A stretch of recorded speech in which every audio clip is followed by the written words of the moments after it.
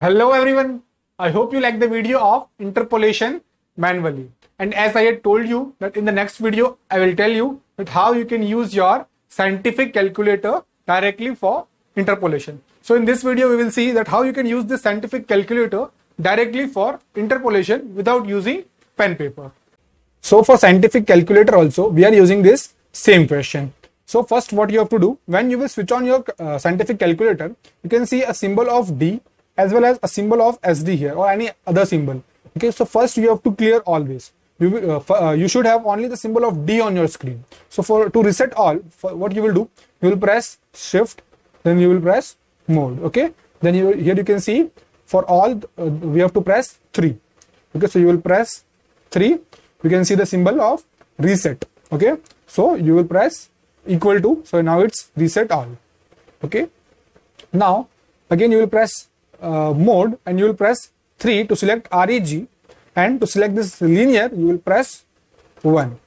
Okay, now you can see the symbol of REG here on the screen. Okay, now you will put the values. So for 7.60 our displacement is 15693. So for 7.60, so you will press 7.60, then comma, then 15693. Okay, 7.60, and you will use this comma. Okay, it's above the delete button. After this you will put the displacement, that is 15693.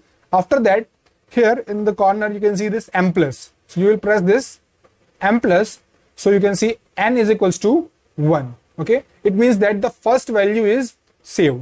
Now again we will put the second value, that is the draft is 7.8 and displacement is 16161. So you will press 7.80 and again comma 16161.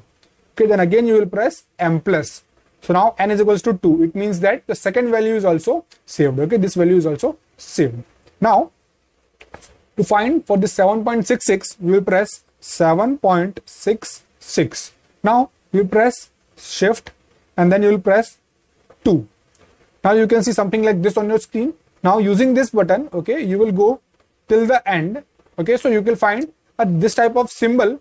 Okay, so to select the symbol you will have to press 2. Okay, you can see here it's written 2, so you will press 2. So now you can see this symbol, okay, after 7.66. okay, the required the unknown value. So you will press equal to now. Okay, so now you can see our answer, that is 15833.4. Okay, the answer was 15833.4. Okay, let's try it for one more question. So to use this scientific calculator for another question, first you will press this all clear, then again you will have to reset your calculator. So you will press Shift, Mode, then you will press 3 to select all, then you can see reset all on your screen. So you will press equal to. Okay, now your calculator is reset. So again you will press all clear. Now again mode, then you will again select this 3 for REG and then 1 for linear. Okay, again you can see the symbol of REG, okay, on the top. So now again we will put these values. So now at this time we will use this LCB. Okay, as we know that here the value is decreasing. So this is another type of question. So here first you will put the value 7.60, then comma, then value, that is 72.690. Okay, then you will press this M plus. So n is equals to 1. It means that first value is saved. Now we will go for this second value, that is 7.80 comma 72.641.